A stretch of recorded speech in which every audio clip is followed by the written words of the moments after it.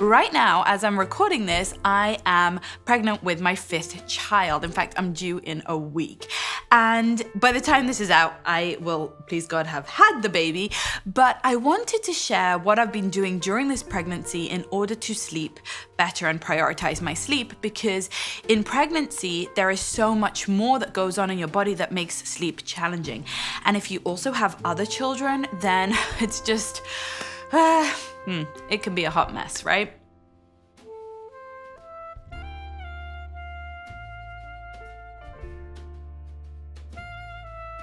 Hi, my name is Avital. I'm a mindful parenting coach and the mother of 4, soon to be 5, hopefully by the time you're watching this. And I share videos that help you to love parenting and to parent from love and to create family bliss, to really create a family life that you love and enjoy. So if that's the kind of thing that speaks to you, hit the thumbs up button and subscribe to the channel. Click the notification bell, because I will continue to share these tidbits and hopefully they'll be really helpful to you. I know parenting is the most meaningful project of my life, and I'm sure it is of yours too if you're watching this.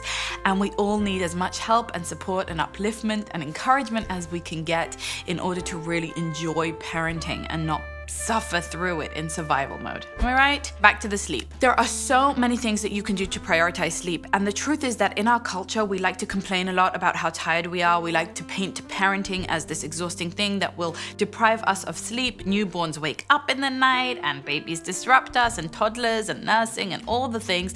And it's all true. However, we also have a lot of responsibility that we're sometimes not taking, frankly. We're not being honest about our own self-sabotage of our sleep. Like, even if our kids are disrupting our sleep, are we doing enough outside of what our children are doing to make sure that we sleep well? For me, at least, I'll be the first to raise my hand. The answer is often no. I'm often the worst offender against my own sleep, worse than what my kids are doing to me to wake me up. So let's look at the things that we do have control over. Okay, so the first thing you have to think about when it comes to sleep is keeping your bedroom minimalistic, streamlined, very, very neat and tidy. I'm a very visual person, and if I'm in a room that has piles of laundry and lots of clutter, it just reminds me of everything I have to do. It just overwhelms me. It actually puts me into a bit of a stress state, and cortisol might spike or adrenaline might spike, and that is the opposite of the sleep hormones that we want to induce. So making your bed in the morning, putting piles of clothes away, keeping the surfaces clean, even the cupboards and your wardrobe spaces should be spaces that aren't stressing you out and reminding you of everything you have to do. Now, you might be so annoyed with me right now because you have no time to organize all of that, but just put that as, put a little sticky note on it that when you have time, you want to honor your sleep space as a sanctuary, as something that calms you, as something that feels like a safe haven, especially if you're busy with kids all day, cleaning, cooking, doing all the stuff all day. You deserve and need a space that is there to pamper you and make you feel good. So maybe it's about hanging artwork on the walls that is meaningful or beautiful to you or calming. And what else can you do in the space that makes it feel like a spa or feel like a really calm sleep bubble? In many ways, the emptier the room, the sparser the room, the more clear and clean and minimalistic, the better. If you don't have time to really make it beautiful, then at least make it clear and empty and functioning, so it doesn't feel like a chaotic place to enter into.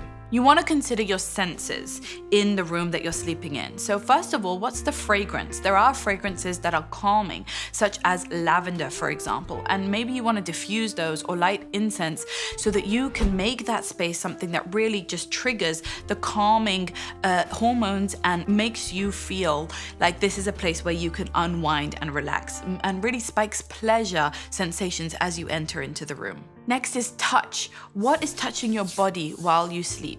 Can you think of perhaps getting pajamas that really feel good to you? If you're wearing anything itchy or tight or restrictive or suffocating, or anything that just doesn't feel really, really smooth on the skin, and maybe the same for your sheets and linen. Some people are really sensitive to the fabrics that are touching their skin. Some people sleep in satin or in silk, if you want to go really high end with it. But just, I know a lot of people who are very sensitive to anything that feels like jersey or feels too warm or too itchy perhaps on their beds. And I personally really like as cool as possible for sleeping in. We'll get to that in a moment. And so anything that's cooling is going to be great for me. Something smooth, right? Something like a satin type of finish. So think about that and think if you want to invest perhaps in a new set of sheets, just the one, you can wash them, you can keep them on, and your pajamas, so that they really, your skin is feeling good when you sleep, and you just want to consider that there's nothing restrictive, no elastic bands that are hurting you, that type of thing. Same goes for maybe removing your jewelry, taking your hair scrunchie out, or putting in a scrunchie that is not like tightly pulling your hair back. Anything that's touching your body needs to feel good.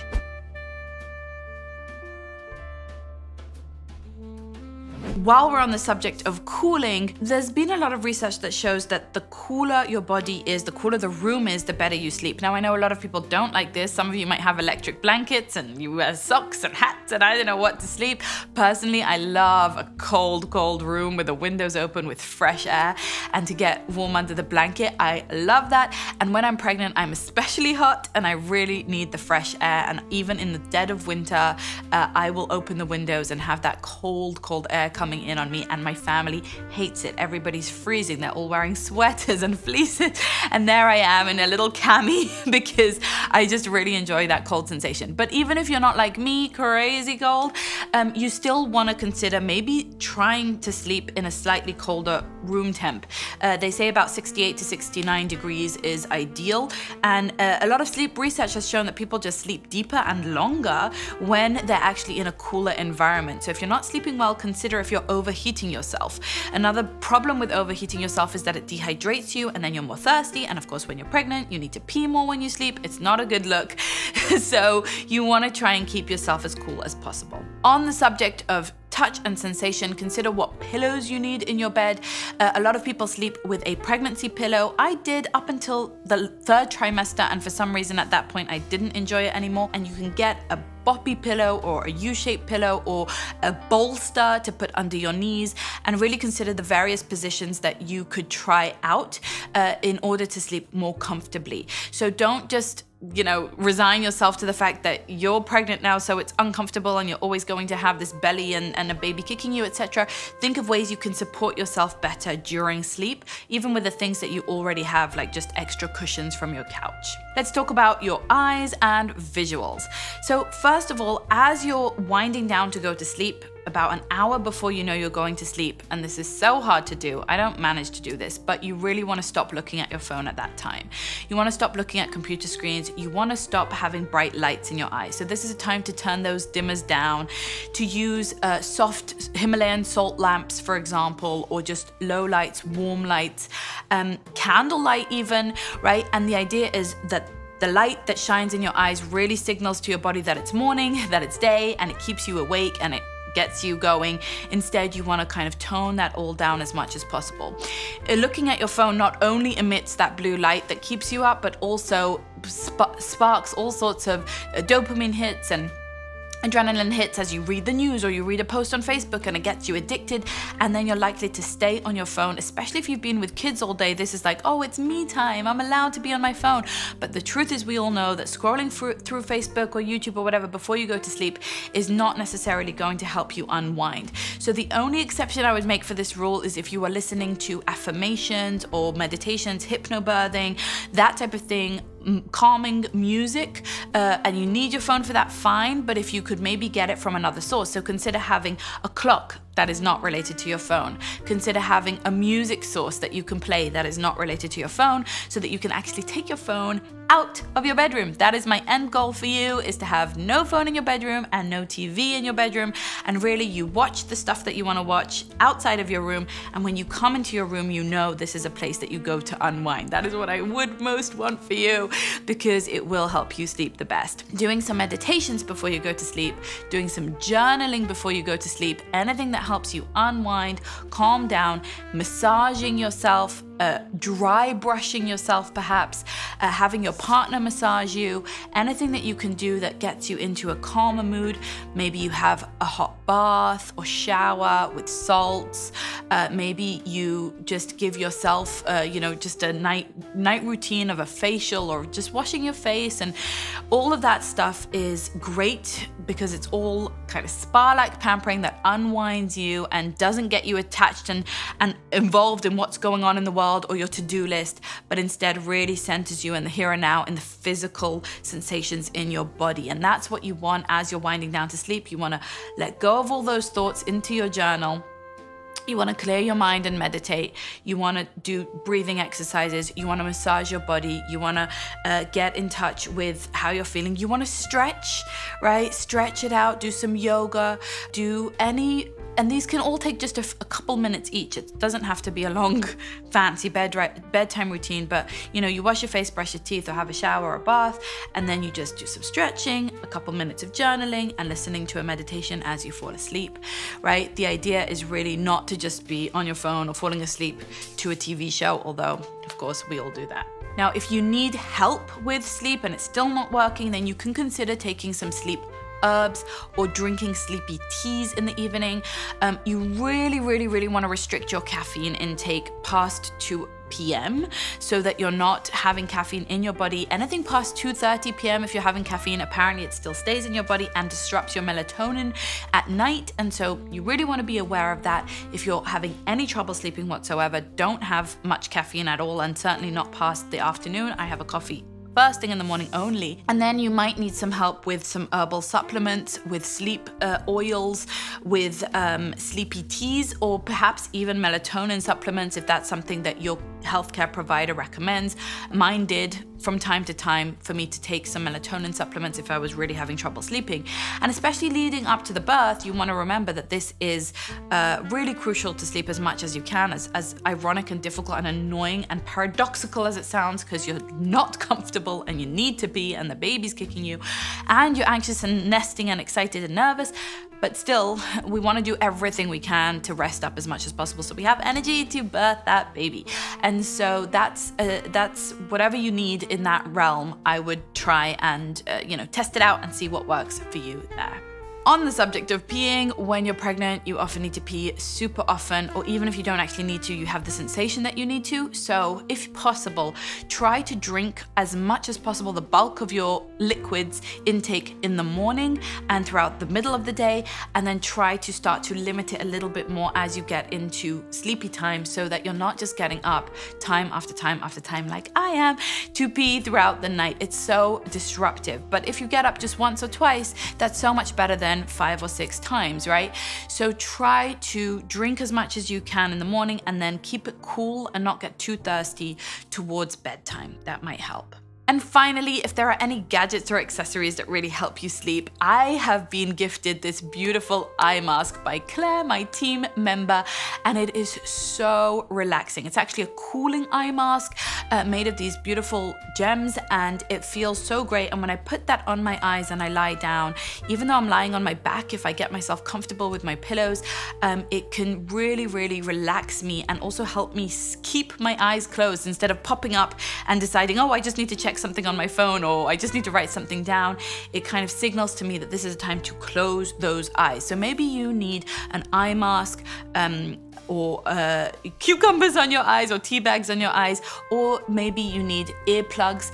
And on the subject of earplugs, really consider the sound in your home. In my home, we hear every little creak from other rooms, and so I put on white noise, and I put pillows or something like that under the door so that I can really muffle the noises. And you might want to consider even wearing earplugs or noise cancelling headphones and listening to those meditations.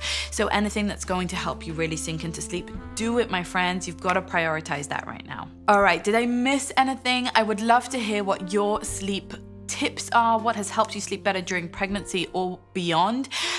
Even though my children still sometimes come into my bed or wake me up, I know that if I get to bed early enough and I do these tips, then I will get enough sleep and I will be energized. And that is actually a good last point, is getting to bed early. A lot of research has shown that the best sleep that we have is between 10 p.m. and 2 a.m.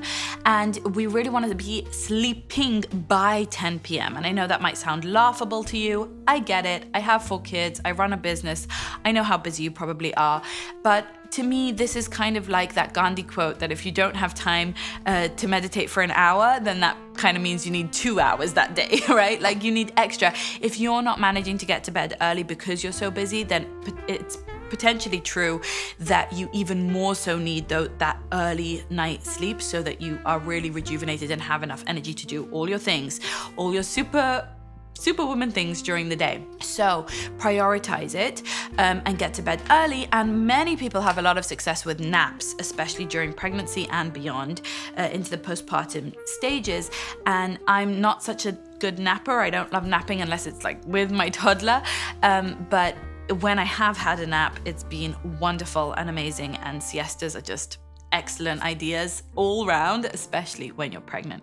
So really think what works for you. And I also want to say, give yourself permission to move room. If your kids are disturbing you in that room, if your partner doesn't like the temperature or whatever that you're sleeping in, if you have a different room that you can go to and you can set up your bed there, just prioritize your sleep is the point. Whatever works for you, whatever gets the most sleep for all the family members, that's the route to go right now.